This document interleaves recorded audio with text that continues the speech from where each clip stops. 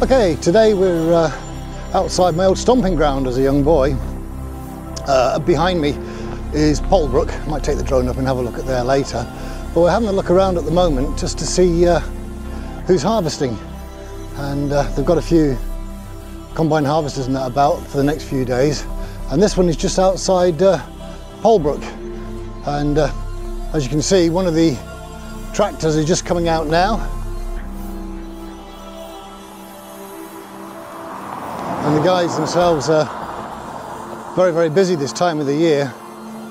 Certainly not an 8 hours a day working.